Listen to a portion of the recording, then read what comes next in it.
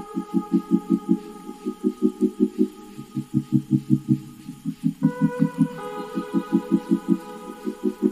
everybody, so today we're going to be painting, this is my reference photo, so we're going to be doing this little pond scene with some geese in it.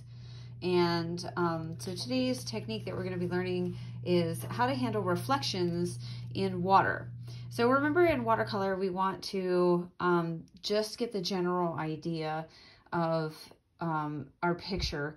We're not going for like hyper realism. We just want to be very loose and expressive with our paint, and we don't want to muddy our colors. So it helps that when you're starting a new painting, it helps to kind of lay out what colors you're going to be using at the beginning.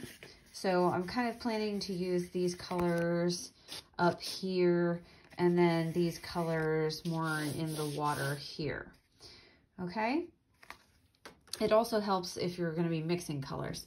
So the first thing we're going to do is I'm going to use my masking fluid, and I'm going to mask off these geese, okay, because I don't want to deal with them just yet. And while that's drying, then I'm going to turn my attention up here to the land, okay. So I like to do, if I'm doing anything with water reflections, I like to do my my land portion first, so that way I know what's reflecting in my water. It just makes more sense in my brain. Okay, here we go. So I have my masking fluid all on my little geese here. So now I'm going to draw my attention up here to this upper portion. And that's going to be, let's look back at my reference photo here. So that's going to be this portion up here, okay, that we're going to be focusing on right now. Okay, so we're going to paint that fast and loose, and then we're going to focus our attention on the water. Here we go.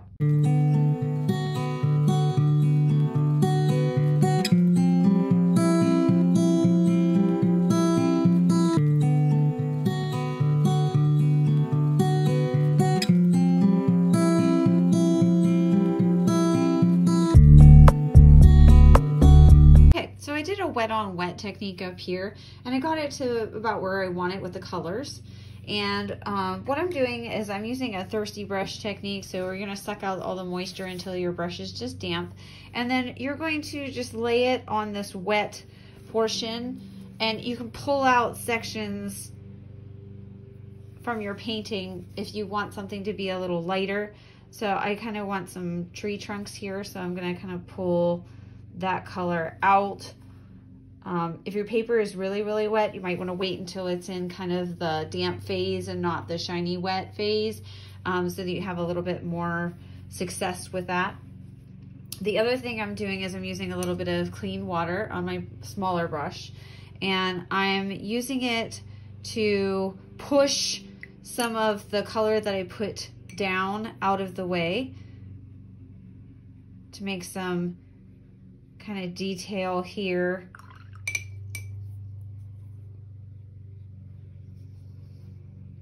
The other thing you can do is you can add a little bit of salt or some saran wrap into there. I'm going to be sprinkling just a little bit of table salt in there because I really like the way that it's looking.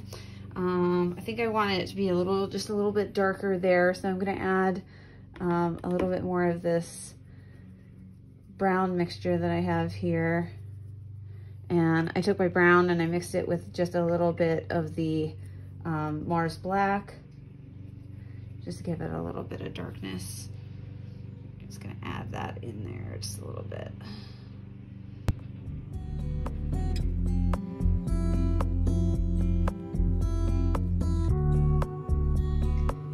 Just to give it some contrast. There we go, that looks better.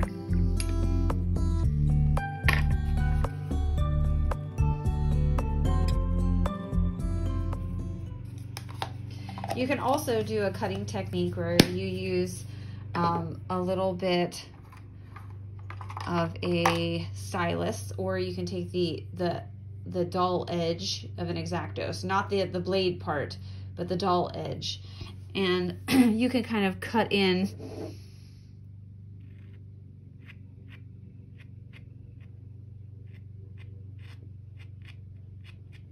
it makes little furrows in your paper. It kind of makes a little valley on your paper, and that way the water runs down. And of course, because we're dealing with watercolor, the water pushes the pigment down into that furrow that you're creating, and it'll create a dark line. Remember to vary the direction of your little grasses. Okay, you don't want to be very mechanical with it and be like do, right?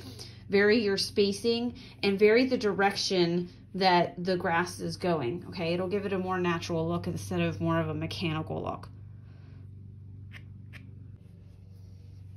And you might find that you have to add a little bit more of your dark color, your contrast, because it's going to want to dilute out on you because we're doing the wet into wet technique.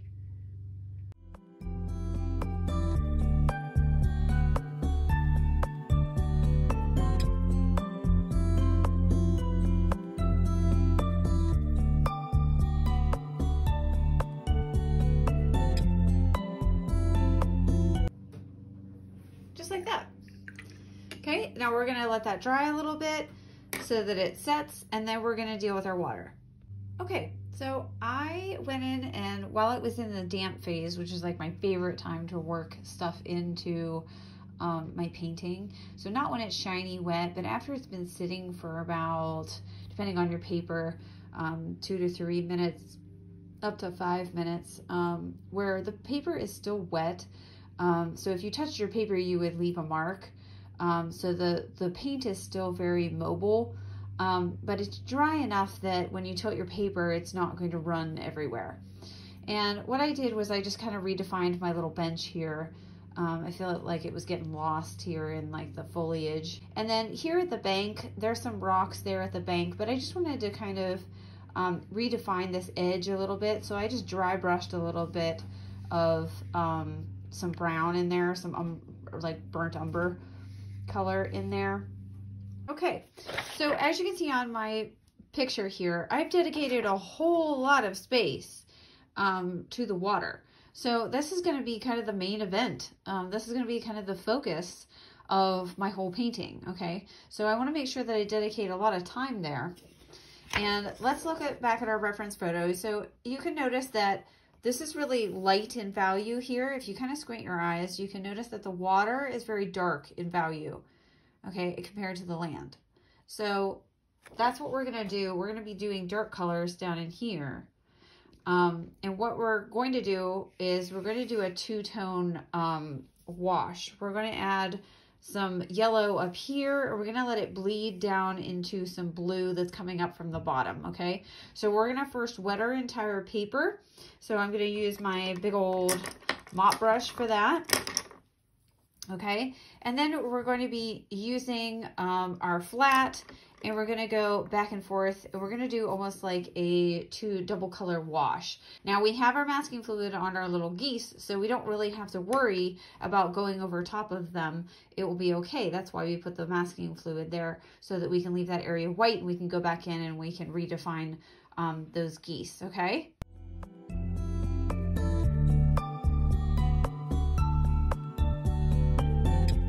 Okay, so right now I am tilting my paper to encourage that blue to kind of travel a little bit. I want it to kind of run down into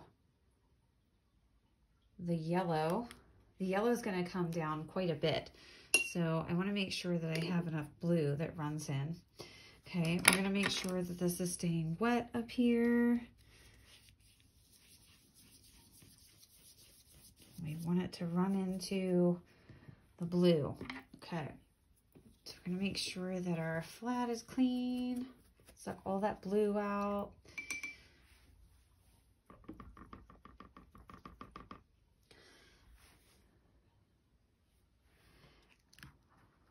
And for this part, you might want to tilt your paper up a little bit to encourage the paint to travel.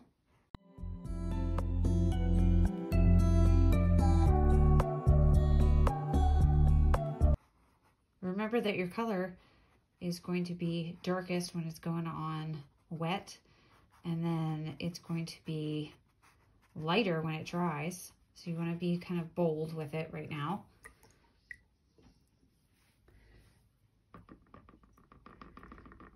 Go back into my yellow ochre.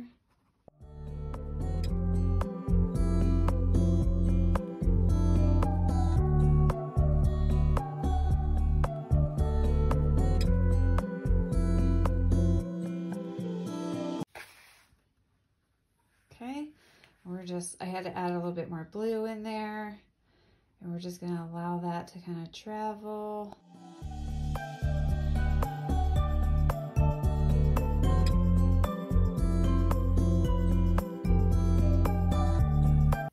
Beautiful. All right, so while it's kind of still wet, we're going to add a little bit more definition here.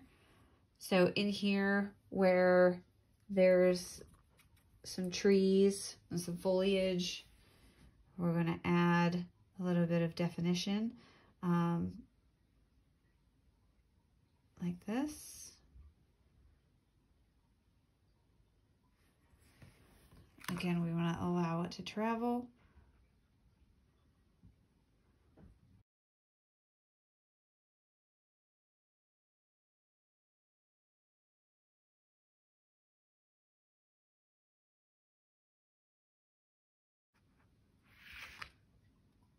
Okay, and I'm holding it completely vertical.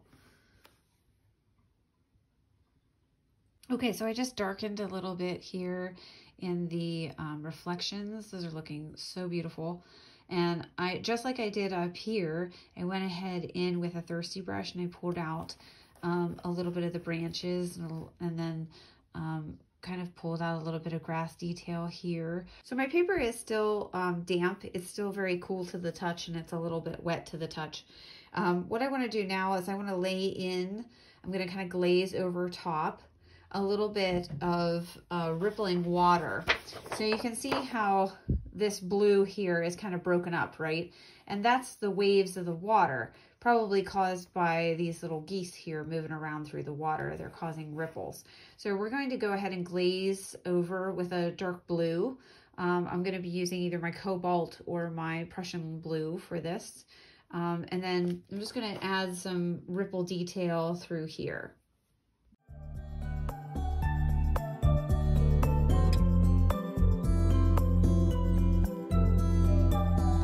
So now I'm going to take a little bit of the dark yellow ochre here, and I'm going to glaze in some waves here, going right through the reflections.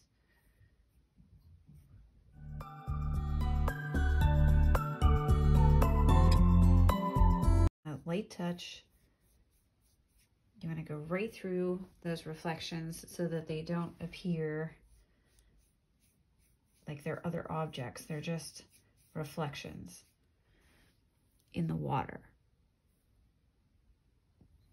And we're going to do a little bit over here.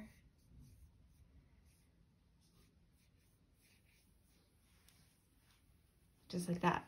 And then we're also going to pull out so that we have some light areas in the waves too. So we're going to take a wet brush and we're going to go through our painting like this, and then we're going to lift out. Okay, like that.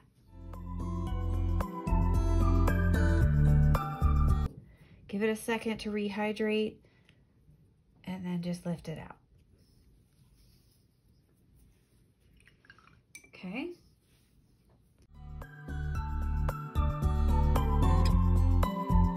Okay, so while this is still damp, I'm going to put a little shadow underneath my geese.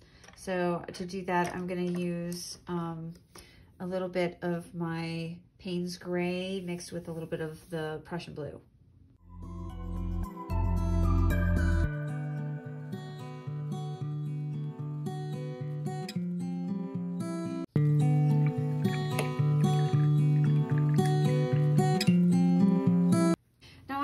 And hit mine with the hair dryer so that I could dry my painting a little bit. And the next technique I want to demonstrate is cutting. So you're going to go back to your X-Acto knife, and what we're going to do is we just want to pull out some highlights within our blue wave areas, just to add like a little glint on the water, okay? So we're going to take, with a blade, we're going to kind of press it flat against our paper, and then we're just going to kind of pull it in one direction, and it's just going to pick up a little bit of the surface of the paper, and excuse me, it's going to leave little white areas. You'll see what I mean here. When I go, let's put one right here since we have a little bit of light reflecting. So you want to have it kind of as flat against the paper as you possibly can get it.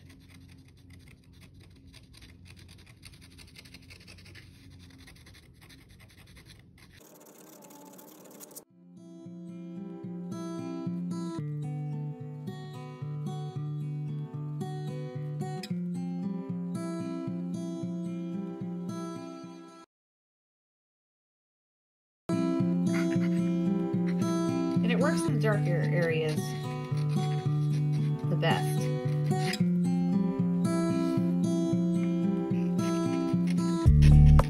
Put some down here.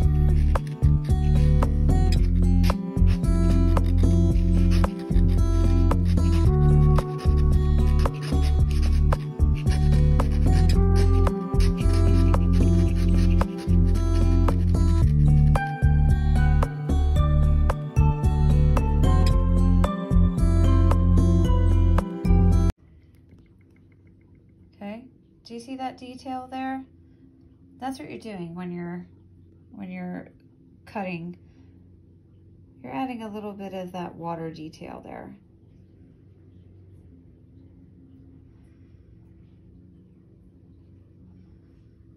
Okay, so now that my water is done, all I have left to do are the little detail here in my geese. Okay, so I've removed my masking fluid, so you can see that there are nice white areas left for me. When we look at our reference photo, you can see that there's little white areas on the geese, and then there's some brown areas and some black areas. But the geese are pretty dark because they're towards your viewer. So using my reference photo, and I'm gonna only use my smaller brushes. So the biggest brush I'm using is my number 10 round. And then I'm probably going to use my number 6 round, probably the most. But in case I need it, I have my 1/4 inch flat, and then I also have a number 2 round as well for some really fine detail work, okay? So here we go.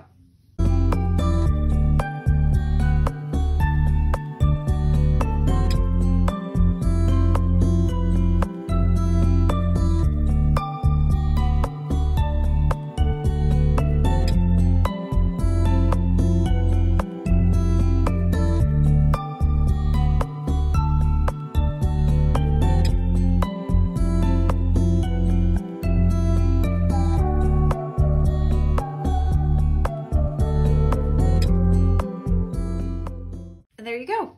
So now that I've painted in my geese, I am all finished.